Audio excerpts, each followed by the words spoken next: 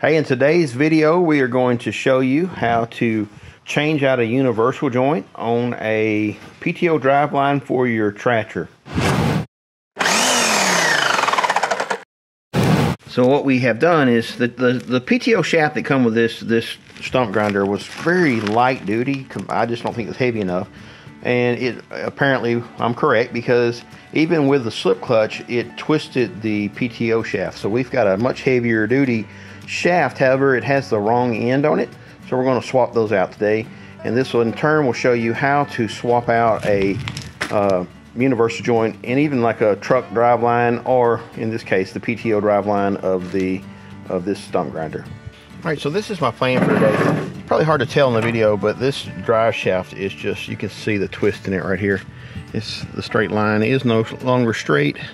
It's got a nice curve to it, and that's just where this is a very thin shaft. I was not impressed with it at all. So anyway, I ordered a heavy duty shaft. This is actually for a bush hog, and I knew that, but it's really thick. It's a real heavy duty shaft. But it did come with this particular type of end on it, and this one has the splines and this one does not. So what I'm going to do is just swap out the ends, and in turn that's going to show you guys how to swap out a universal joint if you've never done it.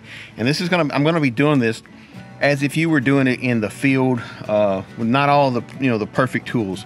We used to have to do this in the Army, and that's how I learned how to do this way. So let me show you how to do it. All right, so here is got some clip ring pliers, and got innies, outies. They work both ways.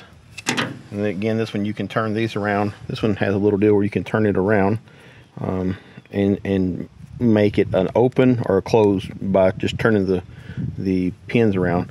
I don't know where I picked these up at over the years. I've had these for a long time. However, I picked these up at AutoZone the other day, and these are the coolest thing ever.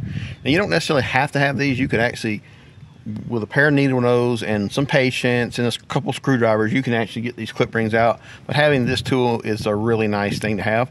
And what I like about it is that you don't have to have both the inner and outer. So you got it right now, it's on the outer, and you flip the switch over to the inner, and you move it, and there it goes, becomes the inners.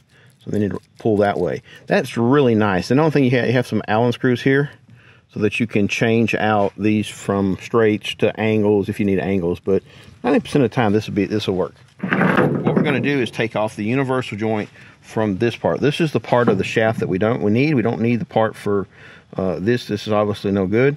You could save this universal joint if you really wanted to, but in this case I just don't see that it's necessary. So here we go. So we need the outers. What you're going to do is you're going to take your clip rings out from both sides.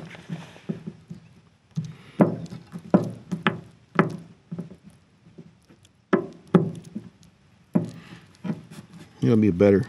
Back in the day I could see really good. Uh-oh, we almost got it.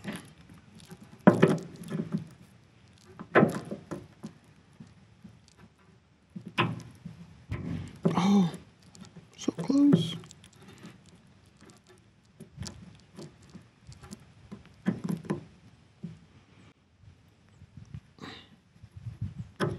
There it goes. That was not good. Yeah, well, we don't need them anyway. I'll try to keep the other one. We'd probably spend all day trying to find that. It went down that way. It went that way. And that's going to happen. I've had it happen in the field and end up having to open brand new universal joints up just to get the clip rings out. This is tough because the paint is still on.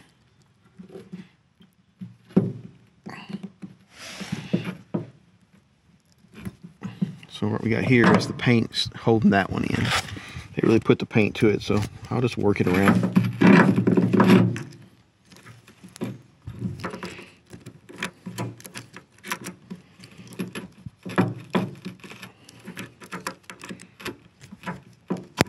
There we go. Paint on. Probably could take a knife and scrape it out. All right, now we have both of those out. One's off in the ditch somewhere, and we'll get to the next part. All right, for this to work, and you're in the field, pretend you're in the field, which we kind of are in the field. I do have access to some tools, but You can actually do this job with screwdriver, a couple of sockets, and a hammer to beat with. So what you need is if you're in the shop, you're going to use a press just to press this out. Well, we don't have a press, so what you can do is just make sure that the socket that you put under here has enough room for this to come through and fall into. There's needle bearings in here, and you want to make sure that you keep those needle bearings clean and you don't let them get out, because they will fall out and then you are really in a bad way. You're in a pickle then. All right, so what we're gonna need next is a 3/4 socket just to set in here. So that's a little more level. Take a 3/4 inch socket. This is not ideal, and I'm gonna get 1,000 people saying this. You don't need to do this. If you're on the side of the road and you need to change a PTO shaft out on your truck, and this is the difference between you being able to do it today and having it towed in, and maybe not even having access to a tow truck. There's a lot of situations where this is all you have. You have to be self-reliant. And I can always go buy another 3/4 inch socket. As a matter of fact, this is a little cheap 3/4 inch socket. So if I damage this, it's okay. I'm starting to come through now. You don't have to hit very hard. If you can tell, I'm not really hitting that hard. Now, paint, all that stuff's in the way. In the shop, you can do this really easy with you just got to press.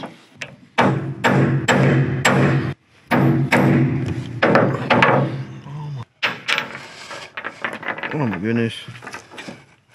Caught all that on film. I don't really care about this one because this is old and it fell on its butt, so it's not dirty. But there's little needle bearings in there and they're all intact. So here's the next part, the harder part. You still can't get this off because this side is still on over here.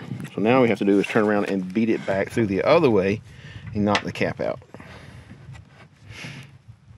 And these are, if you did drop this, and I have dropped these, you will have to take and get dirt, mud, everything. You have to take all these little needle bearings out, clean them all up, put new grease in them, or your joint will go bad really fast. So if you do this enough, as much as I've done in deserts and all around the world, you will drop this and you will have to clean this up. So it's just part of it. Try to do the best you can.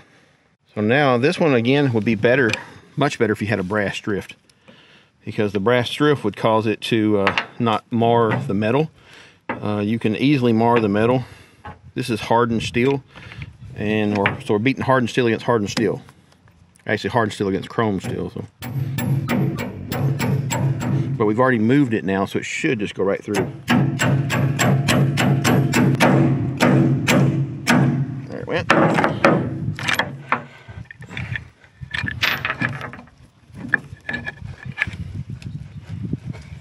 Closer on the bed so you won't drop that either.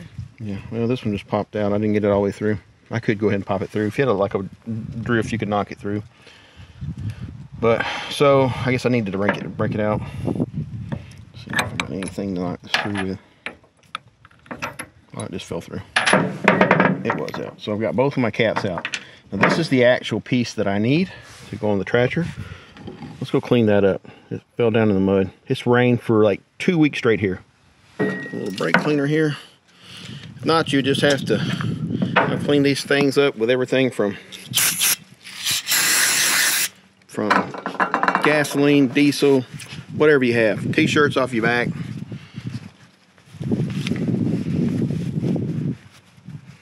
I'm just cleaning the splines out here, so I'm gonna put a good coat of grease on all this. I am, so I'm gonna go ahead and clean these machine surfaces out here, because this is the part we're going to need.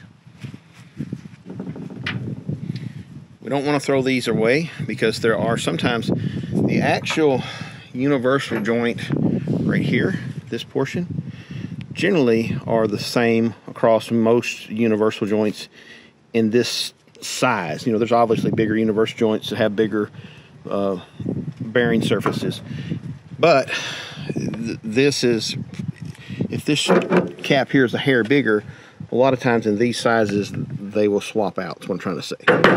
So it's kind of a puzzle in some way, so don't throw these away. You may need them. Set them off to the side.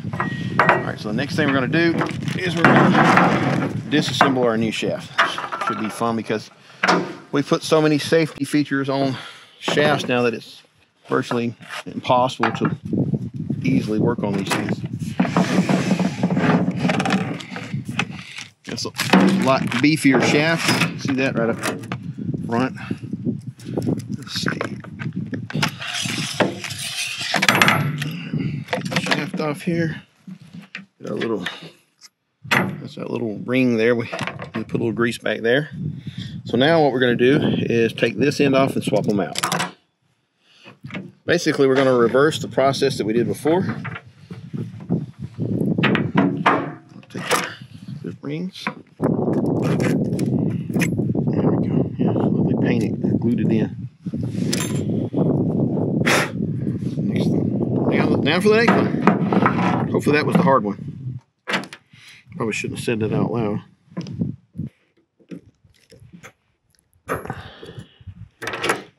It's not ideal, but that's what we got. That's what you're going to run into. Never going to be perfect.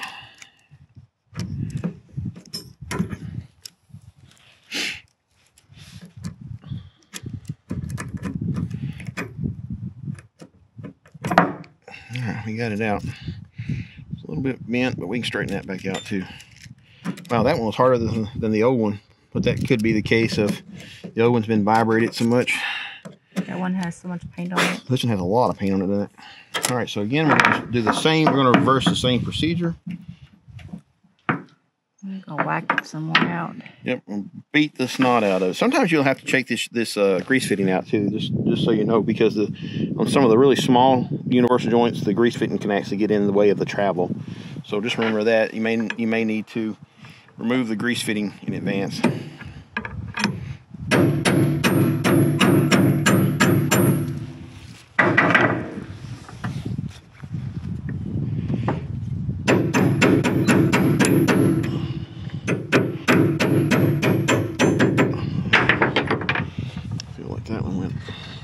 Close to through. Yep. This is the new one, so we're going to be very careful to keep these clean. And again, we're going to rotate right back around and be very gentle. How can you be gentle if you're going to whack on it? I'm just going to tap it. I'm not going to hit it. Oh. It's all about shear pressure and pounds per square inch.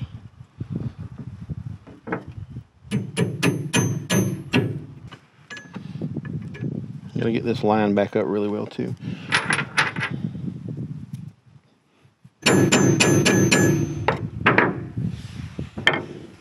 Hey Gizmo, what are you doing? Mm-hmm. Try my best not to damage this end, because this is the part. If you mar this end at all, then the needle bearings will wear out very fast. You have to get another one. You have to get another one. This would be much better to do on a press and also with brass drifts and all the right tools. But if you're on the side of the road, this will do in a pinch.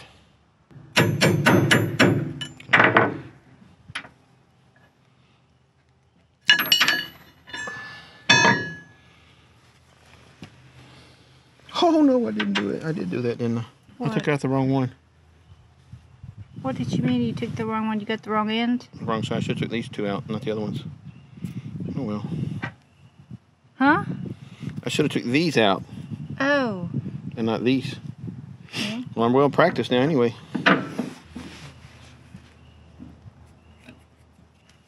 You sure didn't do that on purpose? Yeah, I'm pretty sure I didn't do that on purpose, because it's something I want to do.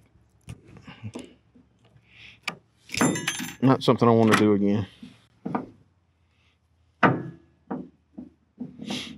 So you're going to put the other ones back on first? No, not really. So what I did, this kind of also helped people too, because this is how you would actually change the universal joint all the way out. So since I made the mistake, you know, we'll let everybody else see it from scratch.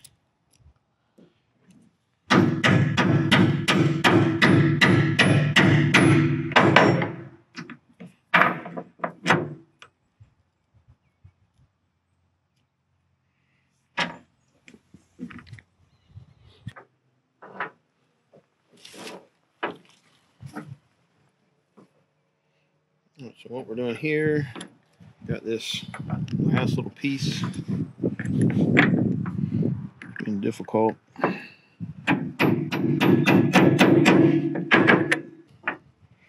Again, I'm just tapping this thing, not trying to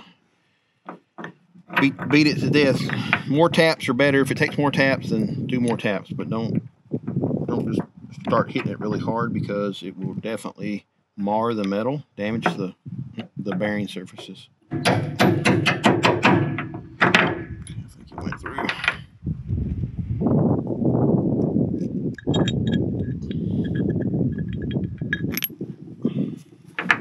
There's our universal joint. What you want to do now is take your clean rag. You're going to inspect each one of these bearing surfaces to make sure we didn't nick them. Because if you did, this would be the time you could take a file and file them down and make them last a lot longer.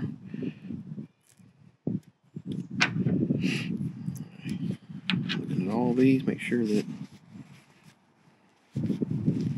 Alright, I'm happy. I don't see any damage anywhere. Just like I said, tapping it. Get all the paint off of it.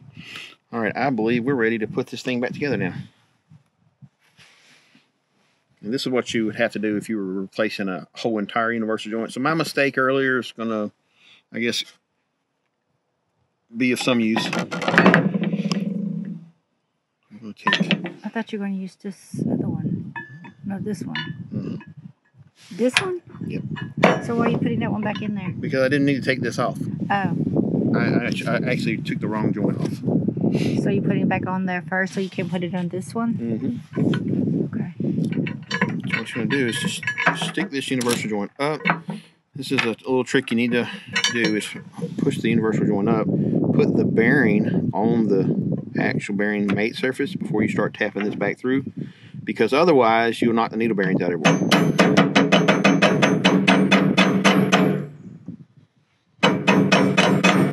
Alright, so we got that one in. Rotate it over. Take this. We'll do our best to not knock bearings everywhere.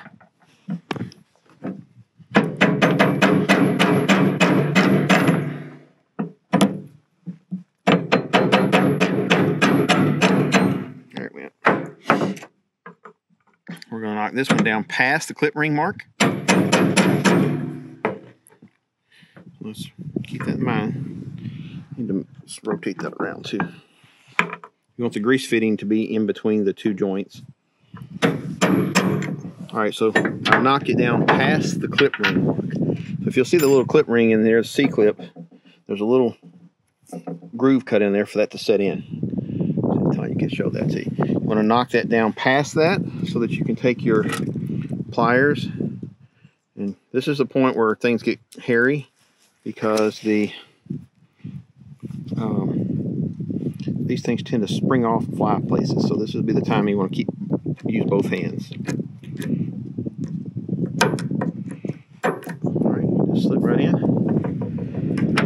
You can take your little screwdriver and go around, pull in the clip ring into the groove so you know that you got a good seat. Because like I said, there's some paint, other things going on there. All right, so now what we'll do is going to go around and to the other side, and we're going to seat that by pushing all the way through.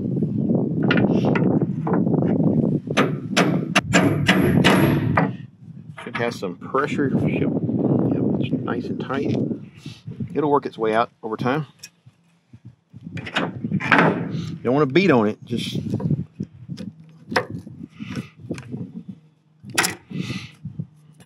all right, that clipped in. Again, we're going to take our screwdriver here, go around just pulling in, making sure that it's actually sitting in that clip. And now I'm just going to come back around, take my little punch here, which is not a punch. I'll probably ruin this, but that'll be okay. It's cheap. Hit it maybe 1 or 2 times, and you'll feel your universal joint loosen up just a little bit. Alright, so that's that. Now we're going to move to putting the new one on, or the old one back on. And the same process in reverse. So you're going to use the new ones? Yeah, they're the same. Most tractor universal joints are the same, so.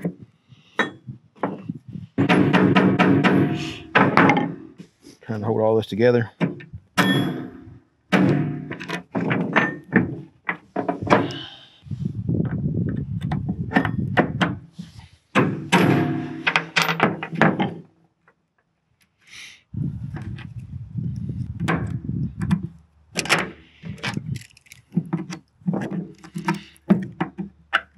Okay, that's good. This is a whole lot less fun with screwdrivers and pliers, but it can be done. I promise you. If you're in the middle of the desert and this is all you've got to work with is a pair of screwdrivers, you'll figure it out. It's hot and you want to get it done.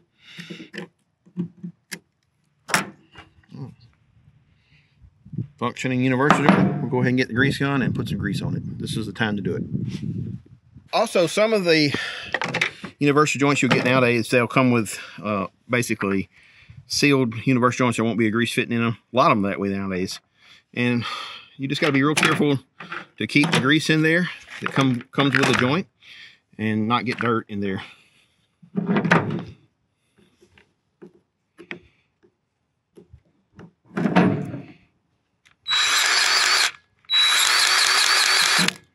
There it went. Don't need a ton of pressure on it. All right, so we've got the universal joint replaced, and now we're going to cut the shaft. I'm not going to make you guys watch me cutting the shaft. We have a really easy job right here because we are cutting it, just matching up the two shaft lengths, so it's not hard.